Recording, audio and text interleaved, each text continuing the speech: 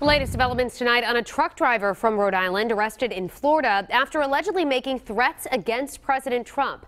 37-year-old Asarmat Raotep was arrested after police say he called 911 saying he was headed to the president and mentioning bombs.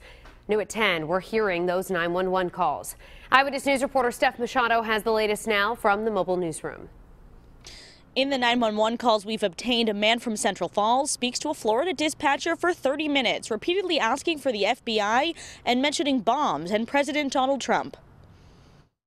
37-year-old Asarmat Raotep from Central Falls repeatedly tells a Florida dispatcher that he loves this country before making comments that police say are threats to the president and then leading police on a chase. Are you driving right now? I'm driving in Iraq.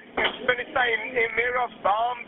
In the Columbia County, Florida 911 recordings, Raotep tells the dispatcher he's driving a tractor trailer on the interstate. I'm going to get to Massachusetts or whatever, but I'm going to move for this. It's going to go to Donald Trump if I have to. I'm going to come back in 2 years. I will do it again. I'm not joking. This country is a messed up country right now. While the dispatcher kept him on the phone, police searched for the truck. Are you drunk?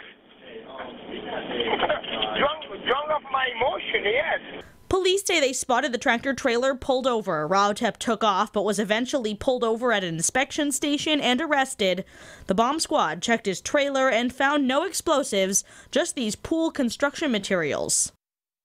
And Raotep was charged with reckless driving, fleeing and attempting to elude, and making threats against elected officials. His bond was set at $20,000, and the Columbia County Sheriff's Office says these are state charges. There's no federal charges at this time, although the Secret Service will be informed, and the investigation is ongoing. Live with the Mobile Newsroom, I'm Steph Machado, Eyewitness News.